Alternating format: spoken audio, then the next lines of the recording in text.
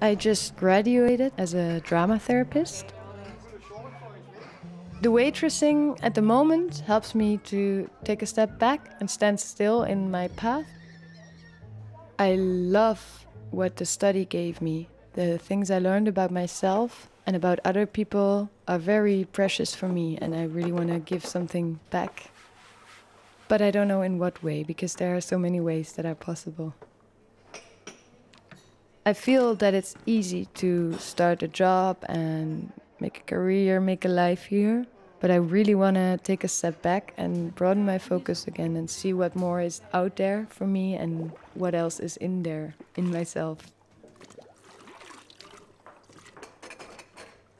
I am a drama therapist now, but I don't know if that's the only thing I am.